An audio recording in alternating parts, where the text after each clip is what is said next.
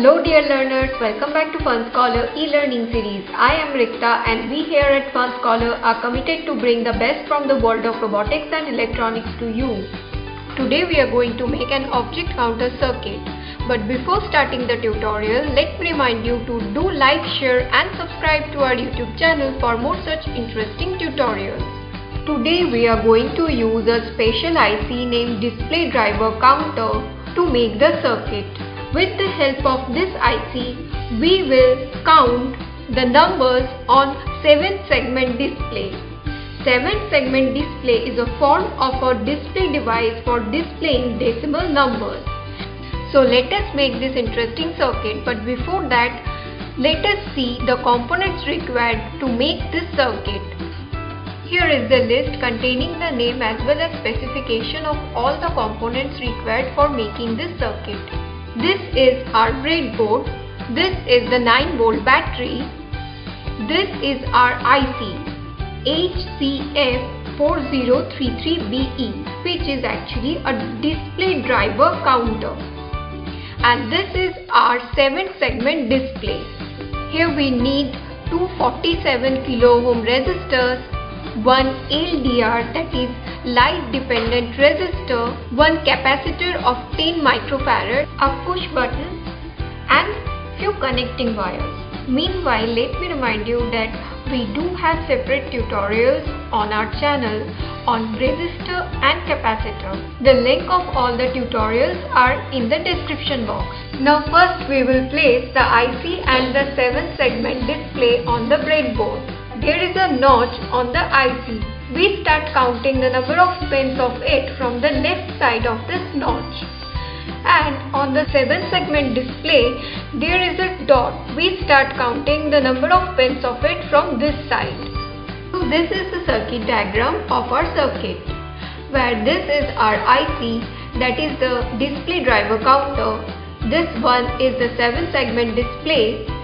Here we have used two resistors, one capacitor and one LDR, and the button which we have used is used as a reset button for the circuit. We start our circuit connection from pin number 1 of the IC. First we will connect pin number 1 with 47 kilo ohm resistor, and the other leg of the resistor will be connected to the positive power rail of the breadboard. Again we will connect a LDR with pin number 1 of the IC, and the other leg of the LDR will be connected with the negative power rail of the breadboard.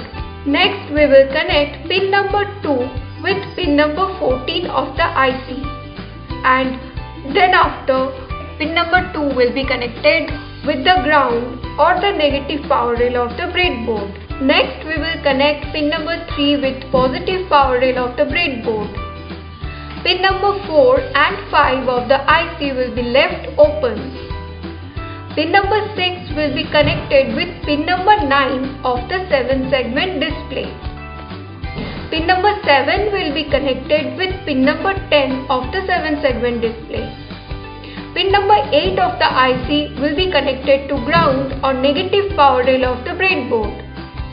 Pin number 9 will be connected with pin number 2 of the 7-segment display, and pin number 10 will be connected with pin number 7 of the 7-segment display. Pin number 11 will be connected with pin number 1 of the 7-segment display, and pin number 12 will be connected with pin number 6 of the 7-segment display. Next we will connect pin number 13 with pin number 4 of the 7-segment display. Pin number 14 of the IC is already connected with pin number 2 of it. Now we will connect the capacitor with the IC. 10 microfarad capacitor will be connected in between pin number 15 and pin number 16 in such a way that the negative leg of it, that is the smaller leg of it, will be connected to pin number 15, and the longer leg, that is the positive leg of it, will be connected to pin number 16. We will connect the button, that is the push button, with pin number 15, and the other leg of the button will be connected to positive power rail of the breadboard. Again we will connect a resistor of 47 kilo ohm with pin number 15, and the other leg of the resistor will be connected to the negative power rail of the breadboard. And pin number 16 will be connected with the positive power rail of the breadboard. And at last we will connect pin number 3 of the 7-segment display with pin number 8 of it. And then pin number 8 will be connected to the negative power rail of the breadboard. Now as we have completed all the connections, so it's time to connect the battery with the circuit. And we have to connect the negative terminal, that is the black terminal of the battery with the negative power rail, and the red terminal, that is the positive terminal of the battery with the positive power rail of the breadboard. As soon as we connect the battery with the circuit, the 7-segment display starts displaying. Now you can see that whenever I am touching the LDR, the number displaying on the 7-segment display is increasing by 1. This is because LDR is a type of a resistor whose resistance decreases when the intensity of light falling on it increases.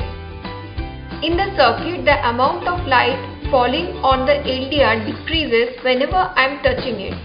Consequently, the resistance of LDR increases to provide a clock pulse to pin number 1 of the IC through the resistor of 47 kilo ohm. During this time, the 7-segment display starts counting and the number displaying on it increases by 1. This is how the 7-segment display can count from 0 to 9. You can see that whenever I am pressing this button, the display on the 7-segment display comes to 0. This is because here this button is working as a reset button. That is, whenever we press the button, the 7-segment display will reset itself. This is how the circuit works. Hope you like making this interesting circuit. For more such interesting tutorials, don't forget to like, share and subscribe to our YouTube channel. We will come back to you soon with more such interesting tutorials and circuits. Till then, keep learning, be safe and keep watching Fun Scholar e-learning series. Thank you for watching.